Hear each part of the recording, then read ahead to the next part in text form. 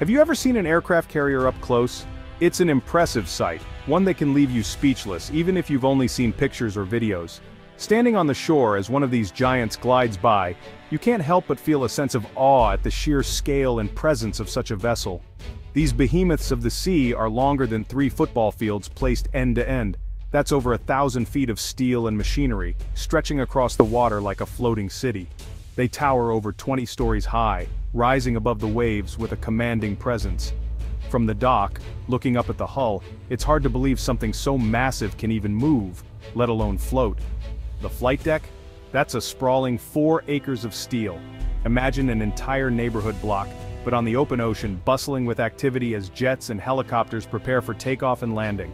Seeing one in person, you can't help but wonder, how does something that big even float, let alone stay upright? Next to a tugboat or a person, the scale is almost surreal. From certain angles, especially head-on, an aircraft carrier can look downright precarious. The bow cuts through the water, but the upper decks seem to loom and teeter as if defying gravity. It's all top-heavy, like a skyscraper balanced on a surfboard. The superstructure, or island, rises high above the deck, packed with radar, antennas, and control towers. Add in the weight of dozens of fighter jets, helicopters, and all the people and equipment on board, and it seems like one good wave could topple the whole thing over. The deck is a hive of activity, with hundreds of crew members working in perfect coordination. But here's the thing. Looks can be deceiving. What appears to be a disaster waiting to happen is actually a triumph of human ingenuity and design. What we see as a potential disaster waiting to happen is actually a marvel of engineering. Every inch of an aircraft carrier is carefully planned and constructed, from the massive hull to the smallest bolt. Aircraft carriers are designed from the keel up to withstand incredible forces and remain stable in even the roughest seas. They have to be. These ships routinely face storms, high winds, and the unpredictable power of the ocean. These ships are symbols of national power, floating military bases tasked with projecting force around the globe. They carry the might of a nation wherever they go, serving as both deterrent and protector. There's no room for error when it comes to stability. Teams of engineers and naval architects spend years perfecting every detail to ensure these ships can handle anything the sea throws at them. So how do they do it? What secrets lie beneath the surface that keep these giants upright and steady? Let's dive in and find out how first impressions can be deceiving, and how the real story is even more fascinating. To understand how an aircraft carrier, which can weigh over 100,000 tons, manages to stay afloat on the open ocean, we need to talk about a fascinating principle in physics called buoyancy. This concept is the secret behind not just ships, but everything that floats or sinks in water. This is where the science comes in, but don't worry, we'll keep it simple and fun. Buoyancy is all about the relationship between objects and the water they're in. It's a force that acts in the opposite direction of gravity, and it's what makes floating possible. Think about what happens when you drop something in water. Some things, like a rock, immediately sink to the bottom. That's because the rock is heavy for its size, and the water can't hold it up. Others float, like a rubber ducky or a piece of wood. These objects seem to defy gravity, bobbing happily on the surface. It all comes down to density. Density is basically how tightly packed the matter in an object is. If you have 2 objects of the same size, the one that weighs more is denser. A rock is very dense. Its molecules are packed closely together, making it heavy for its size. A rubber ducky, on the other hand, is much less dense. It's mostly air and light plastic, so it weighs very little for its size. Water has its own density too. It's the standard we use to compare whether things will float or sink. Objects less dense than water float. That's why a wooden log or a plastic bottle will stay on the surface. Objects denser than water sink.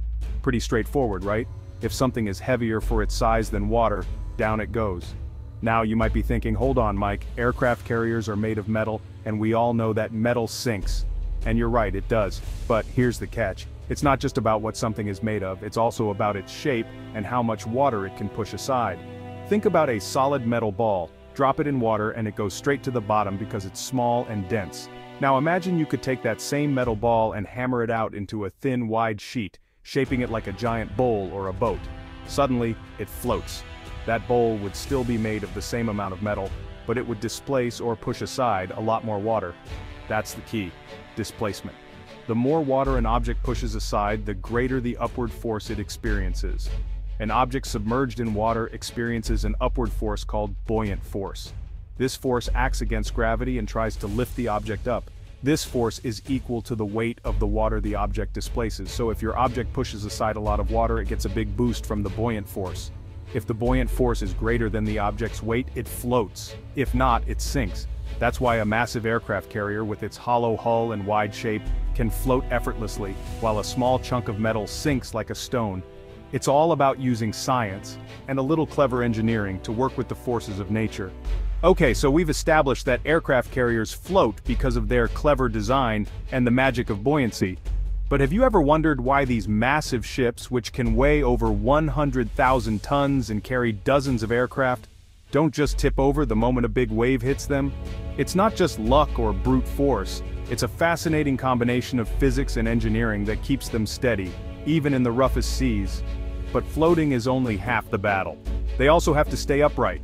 Imagine a ship as tall as a 20-story building, with thousands of people and tons of equipment on board. If the balance isn't just right, even a small shift could spell disaster. So, how do engineers make sure these giants don't topple over?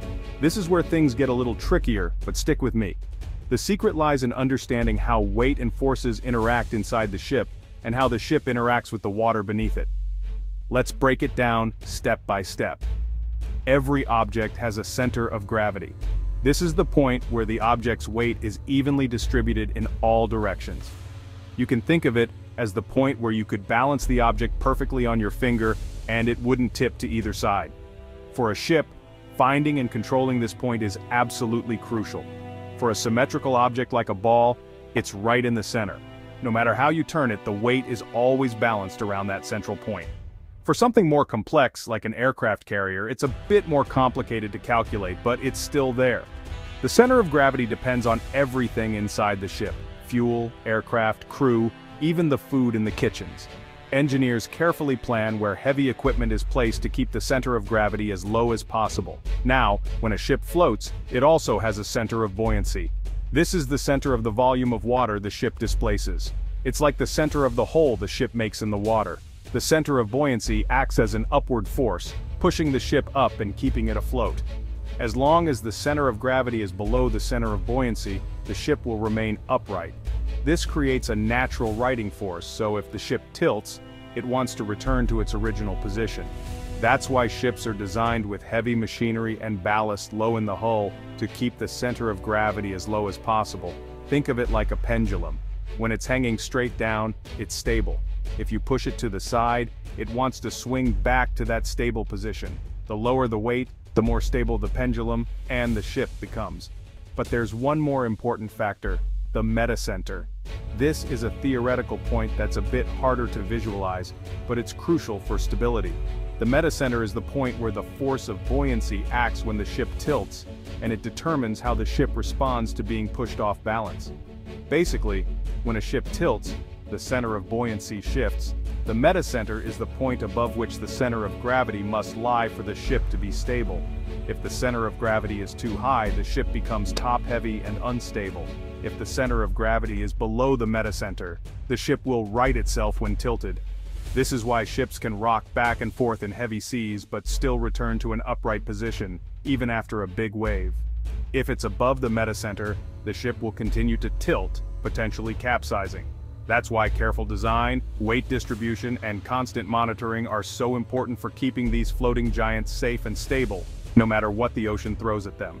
Sadly, history is full of examples of what happens when ships are poorly designed, overloaded, or otherwise lose their stability. These tragedies serve as stark reminders of the importance of getting it right. One of the most famous examples is the Swedish warship Vasa. Launched in 1628, the Vasa was a powerful and heavily armed vessel, but she was also top-heavy and unstable. On her maiden voyage, a gust of wind caught her sails, and she capsized and sank just minutes after leaving port. More recently, in 2019, a cargo ship named the Golden Ray capsized off the coast of Georgia. The ship was carrying thousands of cars and was improperly loaded, with too much weight high up. This raised the center of gravity, making the ship unstable. When the ship turned, it rolled over and capsized. These incidents, and many others like them, highlight the delicate balance that must be maintained to keep a ship afloat and upright. It's a lesson that naval architects and shipbuilders take very seriously, especially when it comes to something as important as an aircraft carrier.